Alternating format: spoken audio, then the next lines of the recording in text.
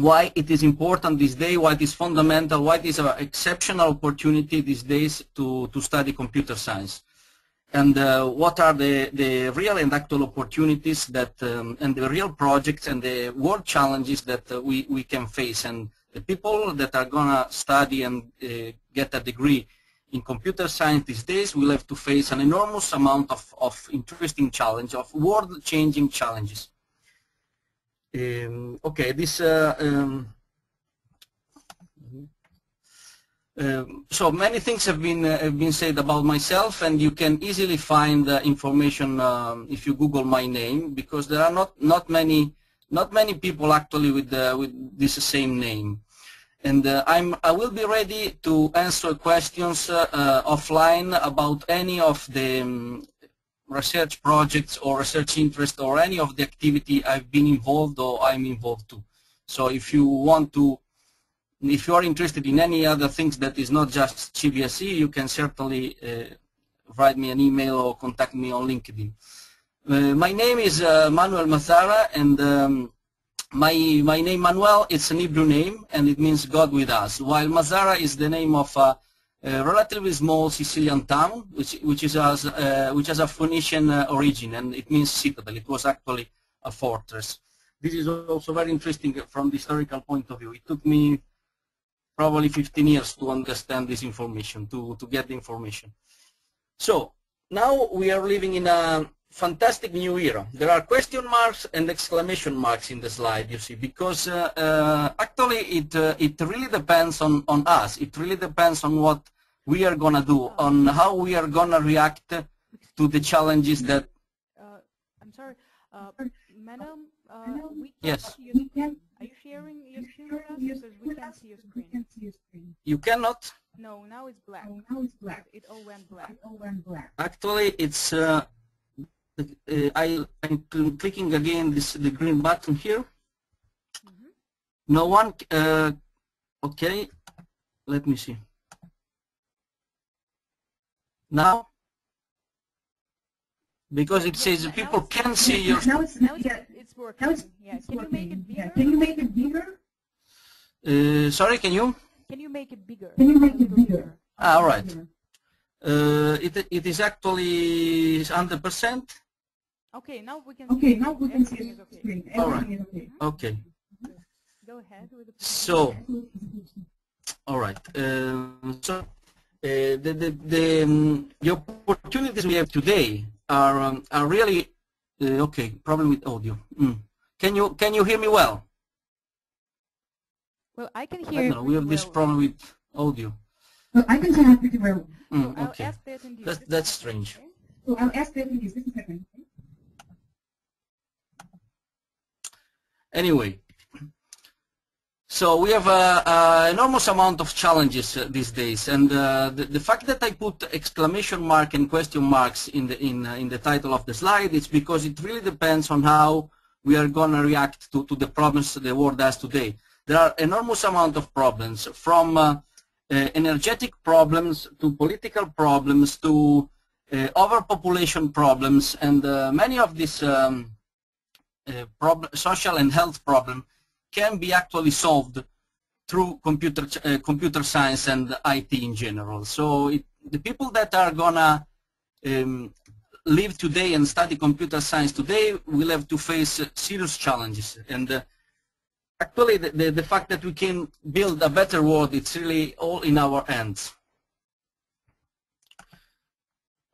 To understand the speed that is affecting our days, just think about some of the major inventions that have been deployed over history, like the Gutenberg press to print books, or the steam engine, the first industrial revolution, telegraph, and think that between one and the other, most often there are centuries. So between the Gutenberg press and the telegraph, you have 3-4 centuries, and just to make an example. But now things are much faster, and this is actually the Vatican Library, and think that the information of the Vatican Library, that it is enormous, huge, can be only found, the same amount, not this precise information, but the same amount of information can be found these days easily online, just Googling a keyword. So in the past, the situation was much more complicated. For a scholar, for a researcher, you had to travel to the city, and so with all the problems related to the trip, to the travel, and you have to find the right book, the right piece of information in this huge library, and probably just the information retrieval was an operation that could take easily months. While what had to be done in several months in the past it means even 40 years ago or 30 years ago, now can be done actually in few minutes by pretty much everybody with some basic skill.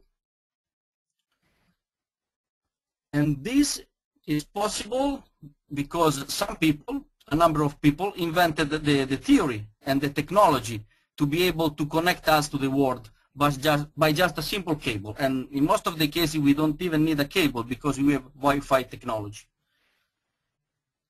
And of course, all this invention, all these major changes in technology and in society brought important changes in our everyday life too. So up to probably 20 or 30 years ago, the kids used to play outside, play football or whatever sports. It really depends on the culture, on the square of the small cities, and that was the way of socializing. In the school, people used to pass information to each other, writing with pen and papers, and but now everything is different. Now there are many people that actually all the teenagers and the young people generally communicate pretty much only via mobile phone and Facebook. So this is a major change. Of course, there are many sociologists that are studying the problems that can arise from this major shift in the way that human beings socialize, because this is a new thing. This never happened in the last thousands of years, of course. And now I want to show you a 5-minute video that I don't know if Tanya wants to, or I can project it. Okay. Manuel, now it's time for the video. Okay. Can you pause it? Yeah. So yes. Dear listeners, I'm going to send you the link, and you should go to YouTube. Yes. And see the Yes. video. Okay, it's a 60-minute video. It will be better this way if you go to YouTube. So now I'm sending you. All right. Yeah, you should go to YouTube and watch the video. And then we'll comment it. Yeah, later after you watch the video, right? Yes. Okay. Let me know if you have any difficulty opening this link. You can use the question box.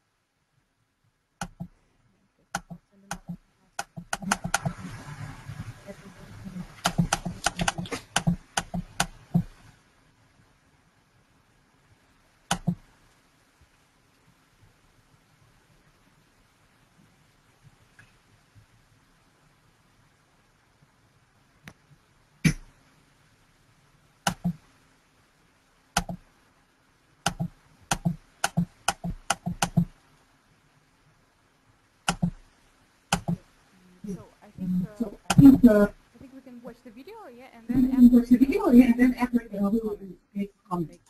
Exactly. Thank you.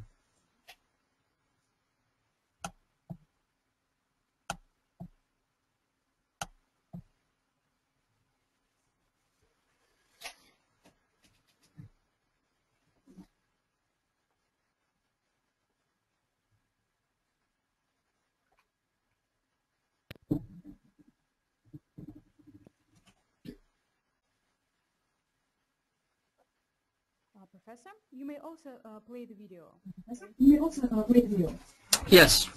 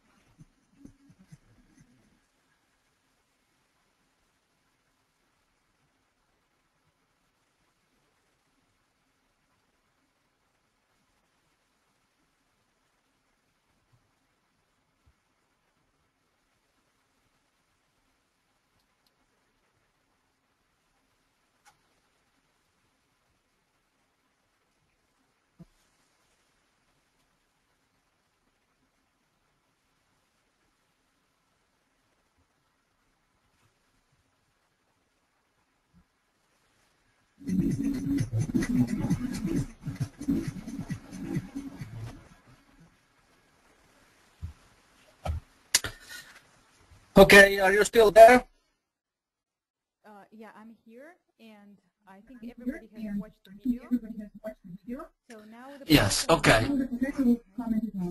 Yes. So many of the consideration that you watched in this video are UK based, but still this doesn't change much. I mean, because in every country you can find the same.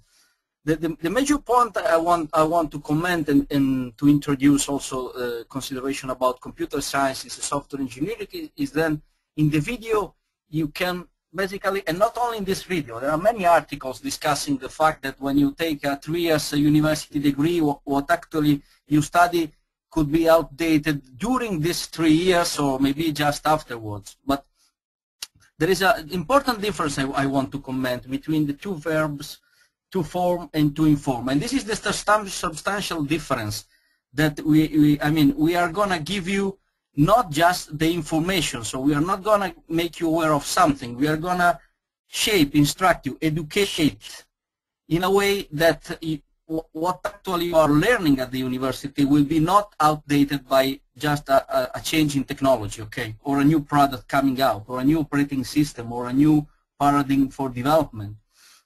Descartes is in his discourse on method describe what we know today by the method of science. This is a very interesting book that you may be interested in reading.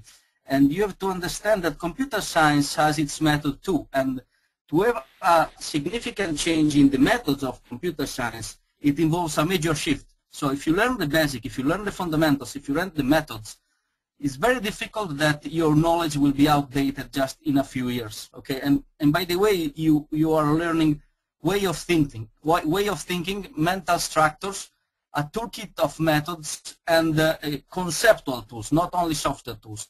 And with this toolkit of methods and way of thinking, you will be very good at solving problems. And when you have the skill of solving problems, this is not something that will be outdated very easily. So this is what we will try to give you in this course, and of course in every other course. So more than describing a technology, we will of course describe technologies, but we will give you the understanding of how this technology relate each other and how this technology are built, and now you can think about the foundation, the fundamentals of these technologies.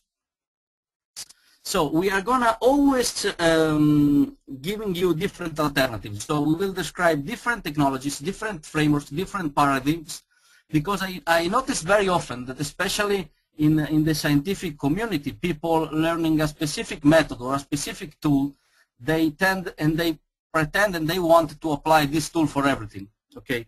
So there is the famous Maslow law. Maslow is the scientist who described the pyramid of needs. And he wrote a very nice book about psychology of science. And he said that it is tempting, if the only tool you have is a hammer, to treat everything as if it were a nail. So if you know only one tool, you will be persuaded, you will be somehow forced, you will be tempted to use that tool. So I think a big mistake that we could do teaching this course, and of course every other course, is that we should really give you a toolkit, a different set of methodologies, so that you can try and understand to apply the best for each different case. So you will learn the basics and the fundamentals, you will learn technologies, and especially you will learn to learn. So very difficult that your knowledge will be outdated, unless, of course, there will be a major shift happens, a major scientific shift happening. But this is very unlikely. So you can trust that what you are learning here, from many points of view, is similar to what people were learning in the 70s or in the 80s. Plus modern technologies. So you have a big advantage because you are studying the same fundamentals, but you are studying more modern technologies. And if you combine this knowledge, this information in the right way, you will be easily become a very good professional in IT or in computer science. Why do we need software engineering? We need software engineering for many reasons. one of the reasons that without precise technology we can incur in major problems. These are just some of the most famous issues in IT history. For example, in 1999, the Mars Climate Orbiter actually went into a wrong trajectory and disintegrated into the Mars upper atmosphere because there was one module providing information okay, I will tell you this later because this is just an overview. And another major problem is probably many of you know, this is 1993 when the floating point unit of the Pentium processor had a problem. Another one I want to mention is the faulty Soviet early warning system in 1993. Okay. For each of these, I will suggest you an article that you can read on the Wired, you know, probably this magazine, Wired, the website. And you see that this metric math mistake.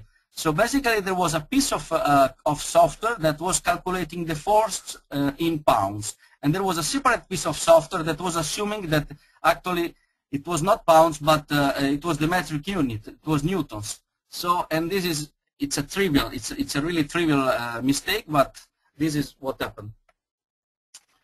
And this is also a nice article, The Man Who Saved the World Doing Nothing, and it describes how actually this officer, Stanislav Petrov, that was working with this monitoring system that was monitoring all the ballistic activity, and actually there was a mistake, and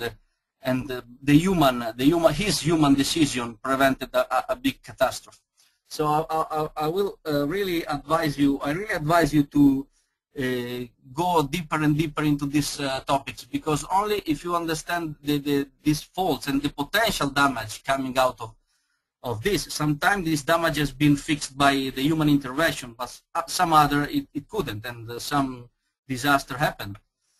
So we need software engineering. So we need basically systematic, discipline, and quantifiable approach to develop and maintain software, because another problem is maintaining software, is maintenance. Okay, we are very good at building software, but then we have guaranteed that software is gonna work and it can be updated efficiently for years and years after his deployment. Okay, so this is what software engineering is. And inside software engineering, of course, there are many subtopics. One important topic that we will discuss is software reuse. If you look at general application, this is a general picture of general application. There are so many standard reusable parts, like a graphical interface, the deployment, the data model, communication, and there is usually up to 30% of standard reusable parts and 70% of application-specific code.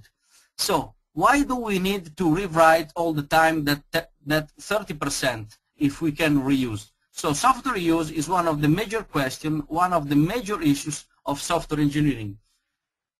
And so what we do is basically there is a methodology called divide and conquer, which is inherited from politics, where divide and timber in politics is basically about gaining and maintaining the power, breaking up concentration of power and splitting into pieces so that each of the opponents cannot be strong enough to attack you. No? This is a very well-known strategy in politics and also military strategy. It is well-known since the Roman time. We have the same divide and conquer in software engineering, where you have a big problem and you want to separate and you want to divide, you want to organize the big problem in smaller problems, and then still smaller and smaller, and you get components. Components is not a new concept because it comes from thermodynamics, it comes from chemistry, and but it is also applied to electronics, of course, and more recently you apply it to like these Lego pieces. You can apply the same concept of components to computer science and software engineering. So the definition of software component is a reusable, sustainable software artifact. So a packaging of executable software with published interface. The interfaces are necessary because other pieces of code need to know in a simple way what that actual component is doing and will do. And then you need, of course, a glue code to put the pieces together, a component framework. But we will discuss this in detail, of course, during the course. This is just a general overview. Software construction is about taking these small pieces and put it together in a way that you can get the final application. So the real application that is meeting the requirements of your customer or your requirements. So we have reuse of code, divide and conquer, and software construction. These are three major points that we will discuss in details during the course. Why the composition of software is so important? For many reasons. I'm gonna here present just two of these reasons. One is the fact that you can formally, mathematically reason on code. And in this way you can do very easily, because you can calculate the properties of a system combining the properties of its subsystems. So if you have the system S, which is the composition of the component 1 and the component 2, the meaning, PS means the meaning of S, is a function, the meaning of a component is a function from inputs to outputs. This will be discussed during the course, and especially will be discussed in another fundamental course at Innopolis, which is the theory of computation. Okay. So basically, you can project the meaning of the two components and obtain the meaning of the compositionally the meaning of the major system. Okay. So doing this way, you have what is called functional modeling. So the system is modeled by composition of functions. Okay. So you can reason formally, mathematically on the components and on the system. So if you know how the components are behaving, you can state properties of the full system. And this is one, from the mathematical point of view, is an aspect of major importance. But there is another aspect of component-based development, which is productivity. In this diagram, you see over time, from the 70s to most recent years, how basically we went from unstructured programming, even before in the 50s, from structured programming with languages like C, object-oriented development, and component-based development with C++ and Java. And then there is a more recent thing, which is agent-based development. But this is something that we will not discuss during the course. Just a little bit, but not much. We will go through some technologies. As I told you, we want to teach you methodologies plus technologies. So we cannot discuss all the technologies in the course, but we will give you the instruments to learn more technologies by yourself. But we will go through this technology: remote procedural core, RMI, Corba, NET, software-oriented computing, cloud computing, and of course there will be exercise, a lab exercise, and we will go into the details of each of these technologies and frameworks.